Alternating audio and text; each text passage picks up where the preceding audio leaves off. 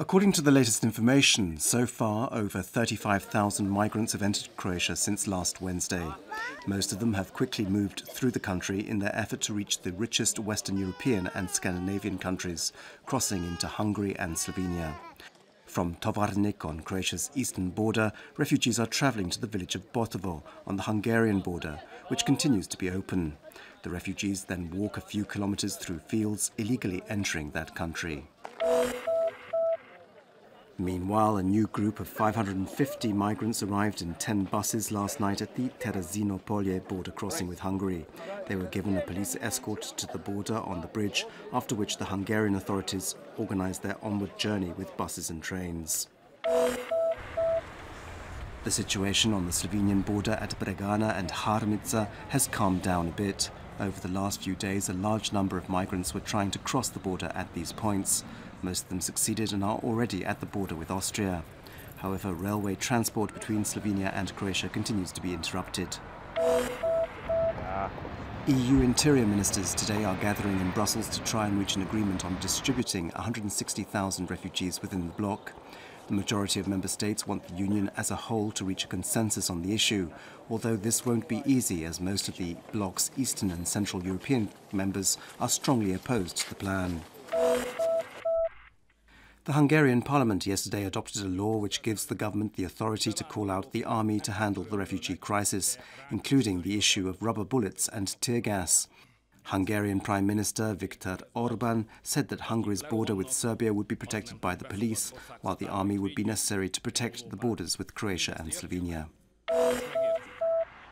Meanwhile, Serbia has called on Croatia to reopen the eastern Biokovo border crossing for freight traffic, threatening to otherwise seek international protection and introduce countermeasures.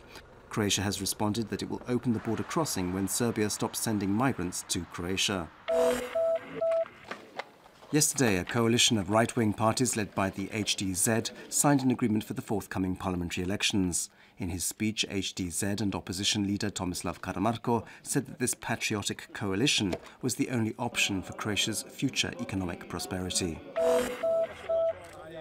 The regional Istrian political party known as the IDS, or Istrian Democratic Assembly, will not remain in the Kukuriku coalition led by Prime Minister Zoran Milanovic and the SDP, and instead will join a new coalition made up of Zagreb Mayor Milan Bandic's 365 Labour and Solidarity Party, as well as 5 other smaller political parties. Sport, and Ante Čačić has been appointed the coach of Croatia's national football team. The 61-year-old Čačić replaces Niko Kovac, and the Croatian Football Federation's decision was unanimous. His first task is to take Croatia to next year's European Championships. There are 2 crucial qualifiers remaining. The first against Bulgaria on the 10th of October, and the second against Malta 3 days later. After 6 consecutive defeats, Zagreb's ice hockey team Medveščak has recorded a victory in the KHL against Moscow's Vityaz. The score was 3-1. The Bears are currently in 9th place in the Western Conference with 16 points. Their next match is in 2 days' time against Dinamo in Riga. This afternoon's forecast calls for sunny weather with light to moderate cloud cover in places, especially towards the end of the day along the northern Adriatic coast, in higher areas and in central and northwestern regions. On the coast, a northeasterly Bura wind will weaken and turn to a westerly and southwesterly, and in places to a northwesterly wind, especially on the open seas. By the end of the day, there'll be a southeasterly Yugo wind on the northern coast. Highest daily temperatures will be between 18 and 23 degrees Celsius inland and between 23 and 28 degrees on the coast. Tomorrow it'll start off sunny with some early morning fog in places. During the afternoon and evening it'll cloud over from the west and rain is expected, possibly thunderstorms as well. It'll be raining for the next 2 days with heavier downpours in places, and it will be colder. On the coast, there'll be a southeasterly Yugo wind tomorrow, which will strengthen, bringing clouds first to the northern coast and then to the south.